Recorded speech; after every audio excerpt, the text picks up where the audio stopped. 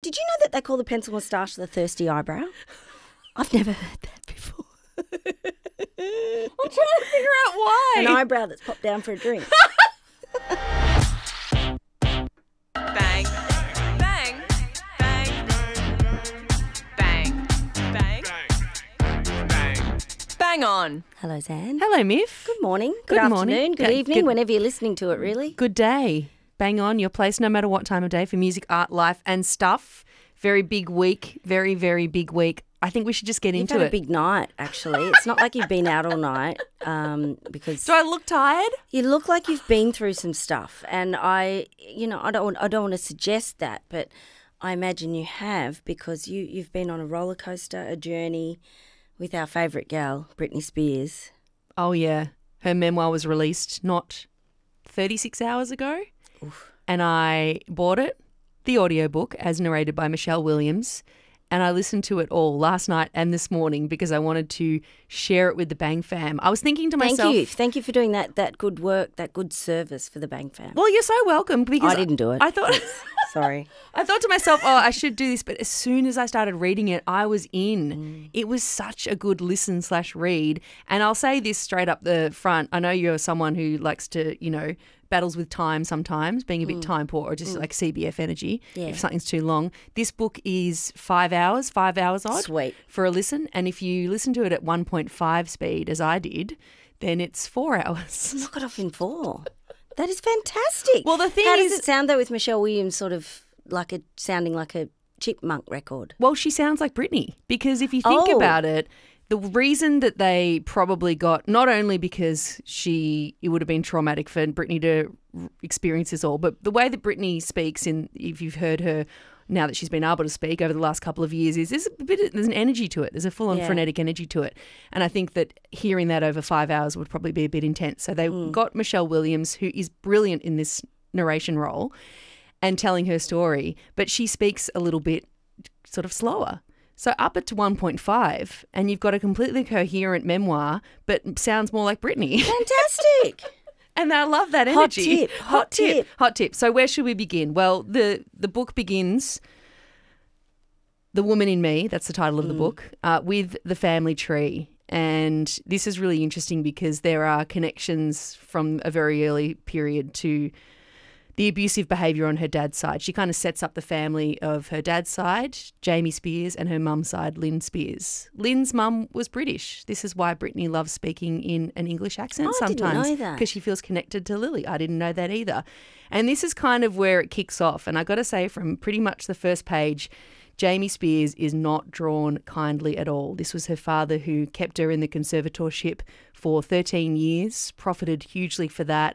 But from the get-go, he's painted as alcoholic, mean, very hard on the kids, worked them really hard, constantly told them that they weren't good enough, commenting on their appearance, their abilities. One line in it stood out. She says, I want my dad to stop drinking. I want my mum to stop yelling. I want everyone in my family to be okay. And that feeling of wanting a strong family unit and also pleasing her family is something that runs throughout this whole memoir. And also putting on a front, I would imagine, because of that. Like the whole thing was a show, wasn't it? Absolutely. And the way that these expectations around who she should be, what the family were in the community, and then, of course, how this family was projected to the rest of the world was super important. Interestingly, on that performance note, she talks about when she performed, that's when she felt most in control because every other part of her life felt out of control, her home life, her personal life, even before she was famous. But when she was a little kid performing, she's like, I can control this environment. This is my space. This is my domain. And she felt that, which I thought was really fascinating. Yeah. And, of course, she joined the entertainment industry really early. She was part of the Mickey Mouse Club with Ryan Gosling. Of course she was. Kerry Russell. Yeah. I forgot. Felicity. Yep. These were the older kids. Christina Aguilera was, as with Britney, missed out on the first audition. They weren't quite good enough, but they both went back and got into the Mickey Mouse Club. And, of course, JC Chasez, who joined Justin Timberlake in NSYNC. And, of course, she was alongside JT as well. So much pressure at such a young age. I mean, I was just hoping to get in the netball team and not be wing defence. And here are these kids trying to get into the freaking Mickey Mouse Club. It's full on. To be on TV and to be it's just a bit it must have been so bizarre for them. And they were little kids on a sort of...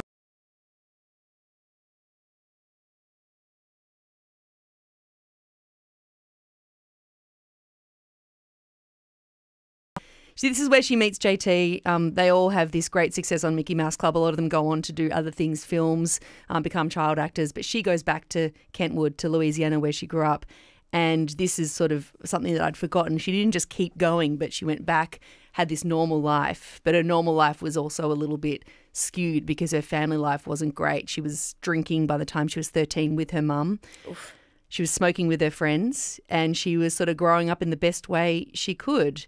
And then soon after that, she starts thinking, okay, I want to start pitching my music, putting myself out there. Justin and JC have joined boy bands. There's other people in the Mickey Mouse Club who have joined, girl groups.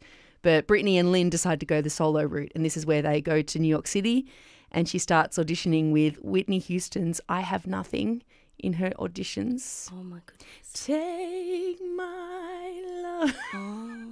Just, when I heard it, I was like, imagine a little Britney singing I Have Nothing. But also how prescient that would have been. Like, looking back, she's singing I Have Nothing. Far out. Full on. But also, pretty grown-up song for a young lady of, how old, 14? Not even. It's interesting that you mentioned that because very soon she gets signed. She records Baby one more time. She speaks very highly of working with Max Martin, who's the Swedish super producer and writer who helped her, create that song. But I remember this. It was so weird. There's a part in the book where she's talking about that famous Rolling Stone cover, which Dave LaChapelle shot. And it was really very Lolita vibes. Yes. I was living in America when it came out, and it was all the rage, and I was dating someone who was 7 years older than me, which is fine. He was like 19, I was 25, 6 or 7 years older than me. And I remember... You were 19, you mean, and he was 25? Yeah. Is that what I said? You said he was 19. No. I was going to say, okay. I know, after I broke up with him, I flipped that as well, and I became 25 and dated someone who's 19, restoring the balance. No, I just date men my own age. But yeah, I remember seeing his reaction to it, and I was just kind of like, I don't know, it's all these things that we've been talking about recently about how you view women as you're growing up and what you think is okay. And I just remember him saying certain things about that cover, and I don't know. She said she really enjoyed it, but it was like she became very, very instantly this male Lolita fantasy, didn't she? And she was like 16 years old. I know. Not okay, everybody. World. Yeah. Yeah. But yeah, so anyway, then she becomes famous. She becomes one of the biggest artists in the world. There's a lot of intensity in this book, and I wanted to say that, like, throughout it, I did cry on the train on the way into work this morning. You're tired too. I'm tired, very tired. But that it often is happens. It is really beautiful, but very tragic. But also, there's some really funny moments in it too. Like the moment she meets Mariah Carey, and the way that she described it is, I opened the door, and there was just this glowing light. It was 20 years ago, but Mariah Carey, she knew about ring lights. Of course she did. Mariah, early adopter of the ring light. Mimi understands her best angle. You know my first experience with the ring light? Yeah. Because it was a big deal. Baby's first ring light. It was a big deal because I'd never seen one before either. I feel like Britney. I did an interview with Elle Macpherson for the project. I think it was for a skincare range. This is probably 10 years ago. And she had a specific light, and it was a ring light, and I'd never seen such a thing. And I was like, I look so beautiful. well, she looked so beautiful. I mean, she doesn't even need a ring light. At that point, there was no need for it, but she still had it. And I remember thinking, gosh, the only other person I'd ever heard coming with her own light was Joan Collins. But then again, I think that was an urban myth because they used to say that they'd put Vaseline on the camera for the Joan Collins filter, so it looked a bit fuzzy. So maybe I've just got the two conflated. It's so weird that you're mentioning Joan Collins because when I was in the UK earlier this year shooting a Take 5, I was being made up by someone who has done Joan Collins' makeup. And she told me that Joan would come and sort herself out, but as she got older, she couldn't quite put the eyeliner on as straight. Aww. But she would always need help with putting on the fake eyelashes. And because they're hard to put on, and then she'd put on like one layer, and then she'd say to Kit, the makeup artist, another layer, darling. And then another layer. Three layers of falsies. That's a heavy lid. This is the good shit you get from makeup artists. That is a heavy, heavy lid. Wow. So anyway, back to Britney. She felt that backlash from day dot. That sort of, the firing of inauthenticity that was blasted at her. But in her words, and I love this, she was just a teenage girl who signed her name with a heart. Who were they expecting? Bob Dylan? Just this constant undermining of pop artists of who you should be. Do you write your own songs? And also, all of that bullshit. Yeah, questioning women, particularly of their authorship and their authenticity. I think that's been thrown at creative women since the beginning of time. Yeah, and also how they should behave. She broke up with Justin Timberlake. There was different sides of that story. Justin Timberlake wrote Cry Me a River and cast an actor that looked just like Britney Spears in that. And she was absolutely raked over the coals for that. But as she says, there's always been more leeway in Hollywood for men than women. And the thought of my betraying him gave his album more angst, gave it more of a purpose. Shit-talking an unfaithful woman was all the rage at the time. I felt really taken back to those moments again, just thinking of the late 90s, all this sort of that lad culture that we've talked about recently with Russell Brand, but also just that internalized misogyny in the way that I know it's a long time ago now, but it still feels like so recent a past that all of this bullshit was going on. And she was living it, She says, I don't think he realises the power he had, and I don't think he realises to this day. Justin Timberlake gets a fair serve in this. It's not cruel, it's not mean, it's just straight up. And I'll be really interested to see whether or not he responds to this. I don't reckon he will. I don't think he will. But she seems like she was just really disappointed, heartbroken, but then just disappointed in the way that it's panned out and, of course, how the media covered it.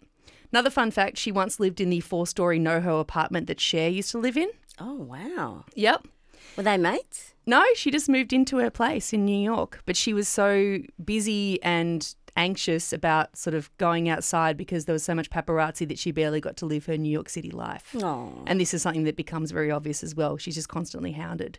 When she meets Madonna for the first time, she observes how much Madge commanded and demanded power. And she gave her lots of advice, including lots of talk about Kabbalah. Remember the Kabbalah era of Madge? Yes. It's like going in a time warp in this Wow. book. And there's this line at the end of chapter 19 which really stuck with me. At what point did I promise to stay 17 for the rest of my life? Yeah. Expectations. That split with Justin and then the divorce with Kevin Federline. No one needs to know. That dickhead made her distrust everyone. She says she didn't know how to play the game and they played her. And this is the beginning of a lifetime of betrayal by mainly men, a lot of them in her family. And the worst betrayal by her father. Yeah. And she just feels like she's confused and doesn't know how to trust people, which you realise explains a lot of the behaviour, that fear. She's a deer in the headlights for a good reason. She also acknowledges, which I appreciate, that she never knew how to dress and still doesn't. It's good. It's a good thing that hipster pants have come back. That's all I'm going to say. It's so low. Every time I see her dancing with the low, I'm like, you're waxing every day at this point. You've got to be. Oh, look, she's it's all been lasered. Literally nucleared the hair there, I think. That is never coming back. Which is fine. Whatever. It's her choice. That's exactly right. But yes, that would have taken a lot of work. I don't want to read too many quotes out from this book, but I do want to read this one because it really it stopped me in my tracks. The setup for this moment was around the time where she shaved her head. She's in a custody battle at this point. And this is, again, I think that we remember these little glimpses of quote-unquote pop culture and history in isolation. But the context is Kevin hasn't let her see her children in weeks. The youngest of her children is 5 months old. That's awful. That's a baby. And she's trying to see her kids. She's gone to his house and begged to see them, but he's not letting her in. And this is what she says.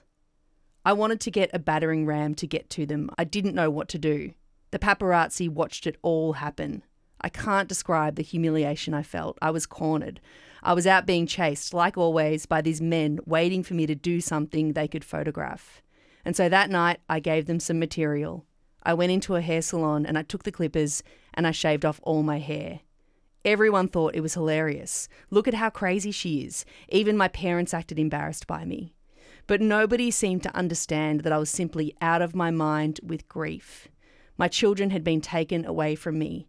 With my head shaved, everyone was scared of me, even my mum. No one would talk to me anymore because I was too ugly. My long hair was a big part of what people liked. I knew that. I knew a lot of guys thought long hair was hot. Shaving my head was a way of saying to the world, "F*** you. You know you want me to be pretty for you? F*** you. You want me to be good for you? F*** you. You want me to be your dream girl? F*** you."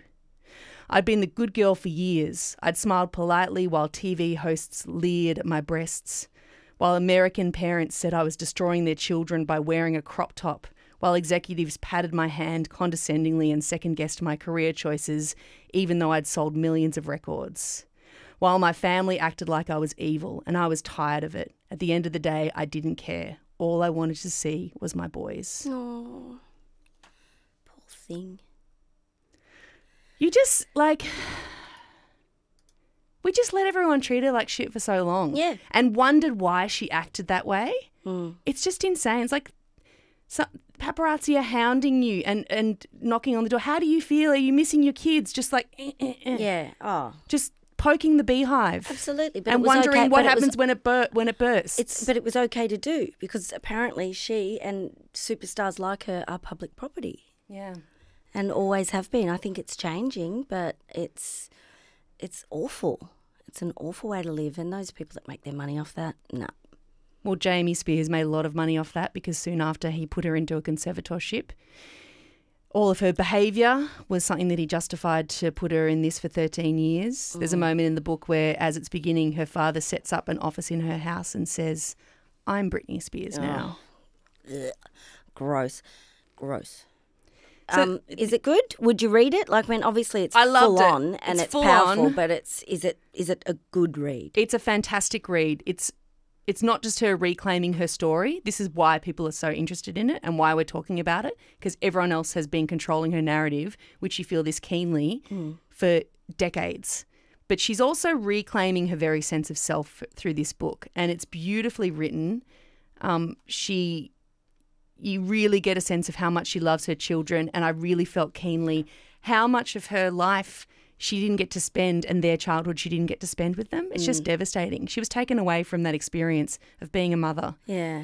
And there's a line in it where she says at the end, "Don't underestimate your power." She's empowered by the Free Britney movement. She's told about it through a nurse in the institution that she's been put in, who basically says, "Hey, look at what's happening outside. There's people fighting for you," which is incredible. And that gives her power, and she got out of it. And I just, reading through this whole thing, I was like, you're so strong. You survived all of this. So strong. In 2023, though, think about that. That's what freaked me out. She's talking about being in lockdown and COVID, and she's still in it. This is really recent. Yeah. Like, I know that time is a blur, but it just reminded me of, like, she just got out of this. Yeah. We talk about it now as like it's a normal thing. She's been on Instagram dancing and playing with knives and all that kind of stuff for ages, but it's very recent. She only got out of this in the last 2 years. Yep. How did that happen in this day and age? How did it happen? No. Anyway, highly recommend. I think that it's not credited, but I think that it was written with a ghostwriter. Some people say Sam Lansky, who's a music journalist and an author of memoir and novels. But the way that they have together captured Britney's voice is just so perfect. It feels very authentic, for lack of a better word, and beautifully done. And I highly recommend it. 5 hours. 5 stars, 5 hours. 4 hours on 1.5. Do yourself a favour. I loved it. Good. I loved it. It wasn't work. And it empowered me. Yeah. All right, now you should go home and have a sleep, I think. But now I'm stronger than yesterday. Now it's nothing but a mile away. My loneliness ain't killing me no more. I'm stronger. I did just justify 20 minutes of Bang On because I spent the last 6 hours or of the last 24 hours. We've only got 3 minutes per every other story now, so let's go. Oh my God, big news for Beyonce fans this week. Did you know it's 10 years since she was in Brunswick? I loved it when she was in Brunswick. I was living in Brunswick at the time. Where were you when Beyonce stood out the front of a crappy old house in the back streets of Brunswick and raised the property prices in one 1 hour. Where were you, Zan? Bath Street, apparently it was. I had to Yes, Google it. yes. And she was hanging out with a canine, appears to be a boxer. It was for the visual album and this song in particular. No, I'm not an angel either, but at least I'm trying. I know I drive you crazy, but would you rather that I be a machine? Most of the video was actually shot in the States, but for some reason while she was on, must have been last time she was on tour here. Yeah, it was. Which frankly is a long time, It is a babe. long Come time back to ago. Australia, 10 years. That's correct. And captured a couple of moments, not just in front of this old house, but also at a little service station called Little Sam's, which is in the area too. Oh, yeah. One of the last surviving independent service stations, so it's got no branding or anything, and she's there filling up her car. Did she go on to have a suva at A1 Bakery? Apparently she went to the Retreat Hotel. I'll get out, of course. Which, Of if course. anyone is in Melbourne, Retreat's a classic, legendary pub with a big beer garden. I just love the idea that she's sinking a pot in the back Having of a the pot. Retreat. Would she have a pot or a pint? Oh, she'd have a pint. Yeah, she would, wouldn't Big she? day filming. One of my right. favourite stories around this was that the elderly owner of the house, who had no idea what was happening, was paid, first of all, $300. And I'll say that's how the rich stay rich. $300 for a location. Bit tight, Beyonce. Could Bit have given tight, us some more, Beyonce. given the state of that house. But she heard when someone knocked on her door and said, "Oh, hey, do you mind if we use your exterior for a shoot?" She thought that they were asking to shoot some pictures for their fiancé, not for Beyonce. Bless. Hey, do you think that's why Brunswick, or at least East Brunswick, has become one of the greatest suburbs in the world? It's in the top 10. Do you think that had anything to do Yes. with Beyonce being on the porch She was ahead of the curve. of a nonna's house? 10 years ago, she's like, Brunswick, I'm going to give you a leg up. I'm going to hang out at a decrepit house, which has now been all flipped. done up. All done up. Looks so bland now. Yeah. There's no life to it. Beyonce wouldn't be back. Seems like she was celebrating, though, this week her visit to Brunswick by releasing a fancy perfume. Well, yeah. Were the two tied? I think so. 10-year anniversary when I was in Brunswick. Let's release some C'est Noir. C'est noir, that's right. And her tagline, C'est noir, say no more. I don't quite get that, but anyway. Whatever makes you happy, Beyonce, people are going to buy it. Top notes of clementine and golden honey. Heart notes. What's a heart note? middle, Of rose, the middle. absolute, and jasmine sambuck, and base notes of What are the- Namibian myrrh and What are the golden shoe amber. notes? The toenail notes. What are the heel notes? Well, she has been wearing it, apparently, just spraying herself while in the middle of her show. I think she's confused She it knows with how to deodorant. sell, doesn't She's she? confused it with deodorant. Have you ever put on perfume, expensive perfume, as deodorant because you haven't been able to find any? Yeah. I'm always like, what's it doing to Have my you ever pores? put dry shampoo on instead of deodorant? Yes. Yes, and the other way round. This is not her first perfume. It's not? No, you would have seen them in a certain large industrial size chemist retailer. The previous perfumes are called Rise, Heat and Pulse See, I always think they're knockoffs in those chemists. because they look so Because shit. they just look so dodgy and there's walls and walls of them. And I'm like, surely these can't be real. I don't reckon she's going to release this one in chemists. I think it's $160 US, Okay. and you got to order it directly from her website. I don't think this is. Pricey. I don't think this is going to be a fancy. chain chemist It's perfume. fancy. It's fancy. It's C'est Noir. It's French C'est now. noir. C'est noir. Good for you, Beyonce. Also working on a hair care line, I hear. Good to know. Yep. Good to know. We'll buy, of course. Speaking of really rich people.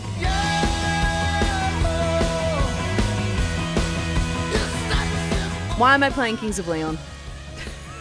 Well, because you love them. There's been a beautiful blog post this week that absolutely rags on Kings of Leon. And it's kind of beautiful because it talks about a certain level of artist in the music business of a certain age, and they're still quibbling. I love it, as if it's, 2002 and that they're all at the top of their game. They're not. And I'm talking about Kings of Leon and Andy Cato from Groove Armada, who performed together at the V Festival in Chelmsford in the UK. And he's written a rather delightful and very, very entertaining blog post. And he's writing a blog too. I just love it. It's like 2003 is here with us because the lineup of this festival is great. Paul Weller, Kasabian, Florence and the Machine, Stereophonics, Groove Armada, of course, and then the headliners, Kings of Leon, or are they headliners? I don't know. On a bill like that, you could pick any of those and they could be headliners. They feel like headliners, don't they? They do. In their own lunchbox. They legends. do, they do. And apparently Kings of Leon put on utterly presidential shenanigans as they not only drove in to the backstage area by having, you know, all these black cars with security around them as if they were the full, like, tinted window Joe Biden, SUV. Yeah. Joe Biden turning up. But they also required, or so is it the word sequestered when you take it for yourself, half of the backstage dunnies and showers, apparently just for them. And this blog post How much poo have they got to do? Exactly. I mean, maybe their bums were on fire or I don't know.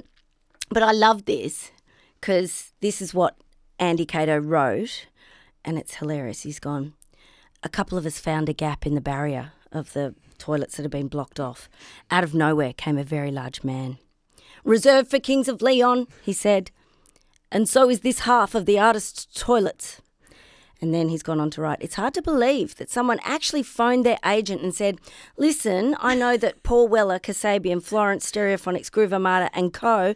are all sharing the artist village and facilities, but we require that you put a fence down the middle of the toilets and showers and put a large man there to keep them just for us. But somebody did. I mean, really, what damage is Paul Weller going to do if he goes into a cubicle next to you while you're having a poo? Not much. Not much, mate. Sing you a song, maybe? Mate, I mean, that would be quite pleasant. Yes. They also turned up 4 minutes before they were getting on stage. Sing a bit of Wildwood to make it flow a little bit better.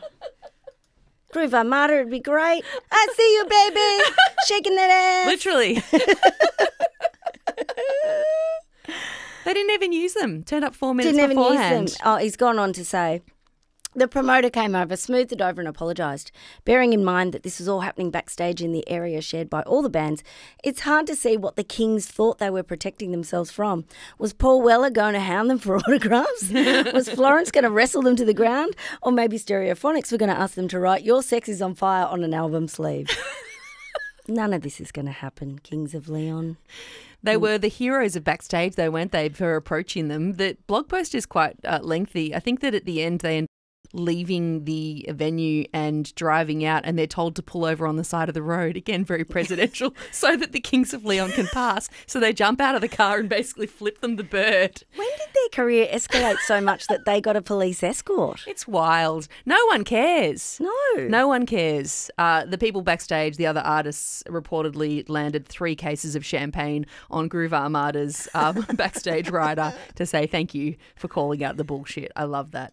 So silly. Speaking of weird music things this week.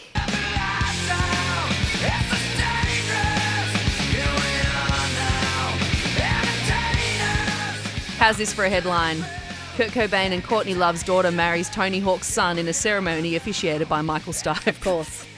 We don't actually need to give any more details. That's it. Are we living like in the late 90s, early noughties?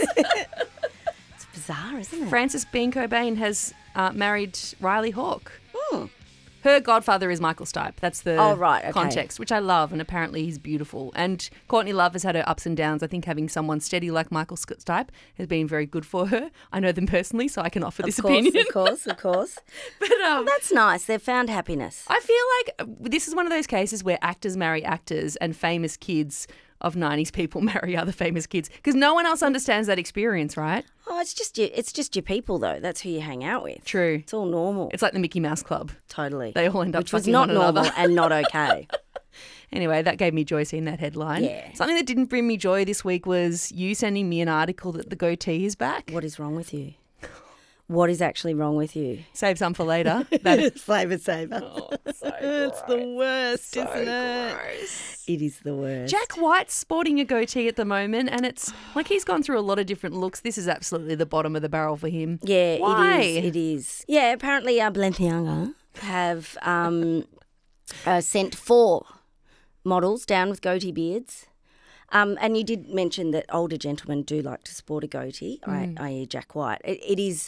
It is a great thing actually for covering up a Loss of a chin. a weaker jaw and a chin that's sort of a bit like mine, turning into 2 or 3. So that is the first stop for a younger gentleman who hasn't gone full beard yet. I should say middle-aged gentleman who hasn't gone full beard yet. So very popular, never went away with that lot. But apparently the younger folk are in. Anything Y2K. As we said, are we in 2003? I think Cargo we might pants be. and goatees, what's happening? It's awful. Learn from our mistakes. It's awful. It's awful. Apparently in football, the Premier League, there's something like Footballer Fits, an Instagram account, which I've never looked at, but I will now, a goatee fixation on there, which has 543,000 followers. So that's happening. It's back. Like I think we just have to accept it. Shannon Knoll was right. The flavour saver will never disappear.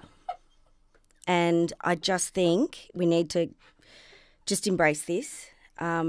We've embraced the pencil moustache, which, you know what they call this? You always call on Knowlesy for the most key points in Bang On, don't you? He was one of the early adopters, I think, back in the day. Did you know that they call the pencil moustache the thirsty eyebrow? I've never heard that before.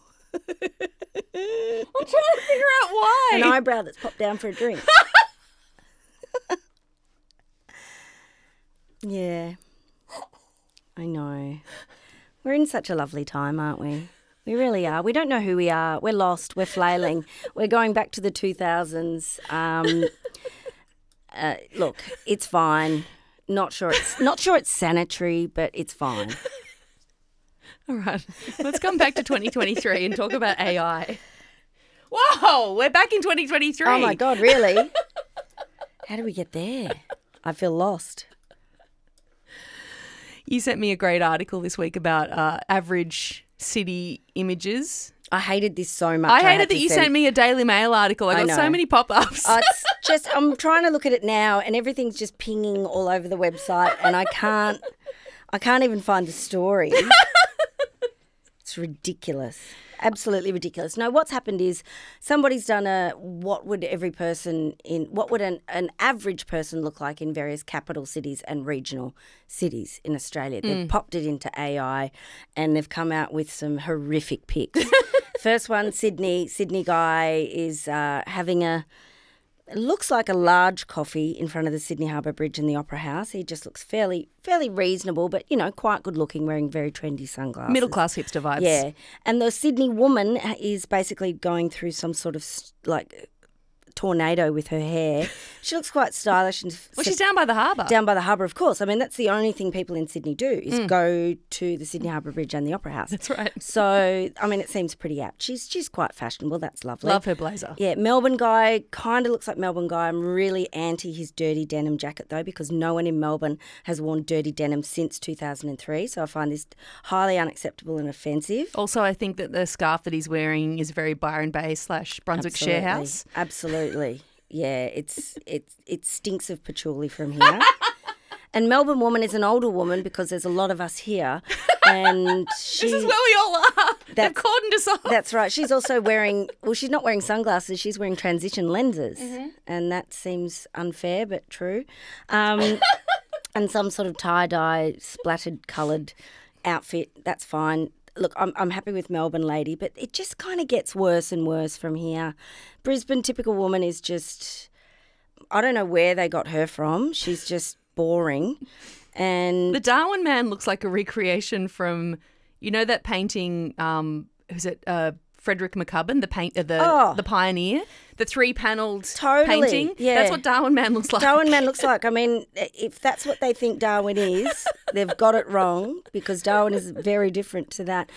And also, Adelaide man is Gold Rush. Might as well be somebody in like a Gold Rush drama. He's panning for gold. Totally. So is the woman. It's like, am I in Sovereign Hill right now? So, why is Adelaide 200 years behind us? Perth is disgraceful. Perth is just a hipster holding a beer. The Gold Coast guy looks like he might shiv you at any point. He's going to attack you in a dark alleyway, that's for sure. Geelong man looks like he's having an existential crisis. Oh, where's Geelong man? I can't remember. Because he's by the beach, but he's very windswept and quite cold. Oh, okay. Yeah, well, that would make sense. Cairns woman looks like she's in a still life portrait. So I don't know what on earth was going on with that. But what it's pointed up, and I found another article this week just by coincidence, and it was an excellent little article about well, it's basically about AI having a hotness problem. Everybody in these photos, you know, while they looked a little different, they're just too good looking. They're all hot. They're all hot. Their facial structures are beautiful. You know, no symmetry, all of it. Yeah, all of it. And this article that's come out in The Atlantic this week is AI has a hotness problem. Like, bang, there you go. That's why I hate it. And it's by Caroline Mims Nice. And she said, in the world of generated imagery, you're either drop-dead gorgeous or a wrinkled, bug-eyed freak. There is no in-between. And she comes up with a couple of theories, and they're really interesting, actually. The first one is that AI tends to put in, well, when you put a whole lot of hot together or a whole lot of sort of general, the best photos you can possibly get, then the only way it's going to come out is that the images that AI will choose. What goes in comes out. Exactly. That's how you make the sausage. And it depends on who puts the photos in as well. I mean, that's the thing. We don't know who's putting all this stuff into AI. Well, it comes in a lot of different ways as well. And even if you think about the way that the internet skims images, what are the images that you put on your social media? The ones where you look the best, right? Mostly. Then I put some terrible ones up just for fun. But this is what most of us do. We want to present well. So the things that we're putting out publicly, i.e. the things that are freely available, are the best versions of ourselves, which creates a bias and a recreation of an average of hot. And even if it's just we're not that hot, basically it averages out to make us look a whole lot better. Yeah. But it messes with people, doesn't it? Because like we've seen with people having fillers and having other things, you know, plastic surgery and stuff to change their face, it's that Instagram face. People then start thinking that that's normal, that's what we expect, and that's what we should increase. look like. Yeah, totally. And it's not true. But it's interesting too, things like in AI, if the photos that they've put through are through advertising images and, you know, people posing, quite often there's even things like the way the characters that they've created hold their hands. They do that because so many of the images that they've got in their, whatever their search engine is people modelling a watch. And there's a certain way of putting your hands that looks aesthetically attractive. That's wild. So there's all these other things into play. It's not just the person that looks like that, it's how they hold their body. Yeah. And that's why they're coming out kind of hot. And they also say that midpoint hottie too, if there is an image generating tool, ends up generating more attractive faces as an accidental byproduct of how they analyse the photos that go into them. In that, I think if you get a whole lot of pretty good, it actually creates something rather considered beautiful. Yeah. So it's kind of evil and kind of fascinating. It takes a lot of correction as well to kind of balance that out, I think, for it to reflect real life. And it's a matter of whether people have the motivation, whether it's financial or otherwise, to be able to make those corrections. But AI is so fascinating. It's already here. It's in us. It's in the world. But as we see that, it's kind of, it was really, I don't know, light bulb moment like me when I was when you said that, I was like, oh yeah, they're all hot. Yeah. Or even the sort of, freaky AI pictures, they're still kind of hot. Still hot. And that's why people are putting them up. You know, some people have already, on your social media, they've gone through and gone, oh, look, lol, isn't this funny, me and AI? And I'm going, no, that looks hot. Yeah. Amazing. We're about to get into our bang on, but before we do, I just wanted to read something from the bang box from a long-time listener, first-time bang backer. It says, "G'day, Miff and Zan. Please reject the dull and dreary dugong as the mascot for the Brisbane 2032 Olympic and Paralympic Games." We were talking about dugongs last week. Reject is harsh. How boring are they? Oh, ouch. Says Matt. "Have you seen the dugong from the Moreton Island ferry? Absolute yawn. There's a reason there's no dugong watching industry up here." He goes in. "I'm starting the campaign for Betty and Barry the bull sharks to be the face, and more importantly, the teeth of the games. Bull sharks are the main predator." in the Brisbane River. They're in all the other canals and rivers of the Sunshine and Gold Coasts. They much better represent our region and are way more fun than dugongs. Adding some bull sharks will also add a lot more viewer interest for such boring sports as marathon swimming, rowing and canoeing, because you could die by doing them. Exactly. Sharks would make the wrestling and judo way more watchable too. Say yes to Betty and Barry the bull sharks. We all want it, says Matt. And my favourite bit is the PS. No, I'm not a marine biologist. Oh, sorry, then your opinion is not valid if that's not the case. We only take the opinion of marine biologists when it comes to our sea life. But no, thank you for that. I do appreciate that. That's a great idea. It's on par with PS. I love Pilates. I think. Love Pilates. Love Pilates. Thank you, Matt. Thank you to everyone who emails us in the bang box. We appreciate it. A lot of people have been making use of that easy to contact us button on the ABC Listen app as well. Yeah, very nice. Yeah, I'll forward you those. I don't know where that button is. Never looked.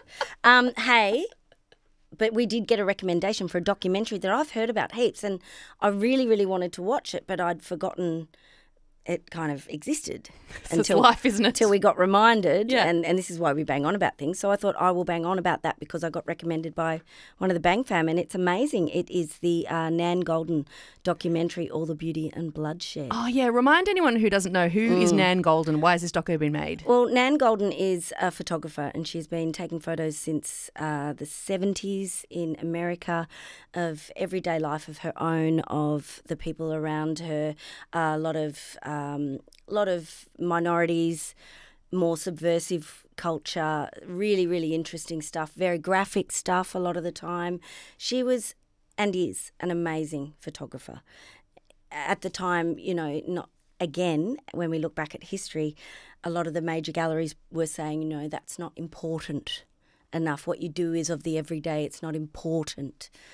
And in actual fact, it's some of the most important stuff that we have now because it documents a time, it documents a community, a culture, and the gay and trans community that she lived with that were very much a part of her life, the devastation of AIDS, that entire time has been documented.